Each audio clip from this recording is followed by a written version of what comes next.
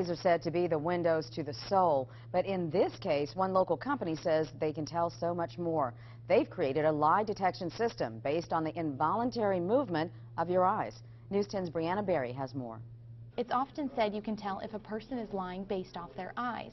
One Lafayette man is putting that theory to the test with a lie detection system based off the human eye. In 1921, the lie detector was invented, and there hasn't been a tremendous amount of increase in that technology until now. The technology, called EyeDetect, uses an infrared eye tracker to monitor involuntary eye behavior, such as pupil dilation, blink rate, and fixations, to detect deception in 30 minutes while a person answers true or false questions on a computer. The theory is, with this system, is that it takes more cognitive work to lie than to tell the truth. Ed Roy, CEO of Global Data Fusion, held a special demonstration at Dawn Seafood downtown. You can mass screen people. So, for example, in the counterintelligence world, all of the people that are applying for visas from Syria that want to enter the United States, we can sit them down and within 30 minutes tell if they are terrorists or if they have terrorist ties. Anyone willing to take a shot on the test chose a number and then was asked a series of questions.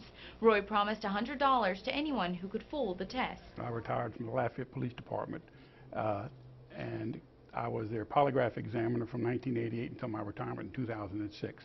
And I took the test. It's very benign. The instructions are very easy, very simple for anybody to understand. They picked my number.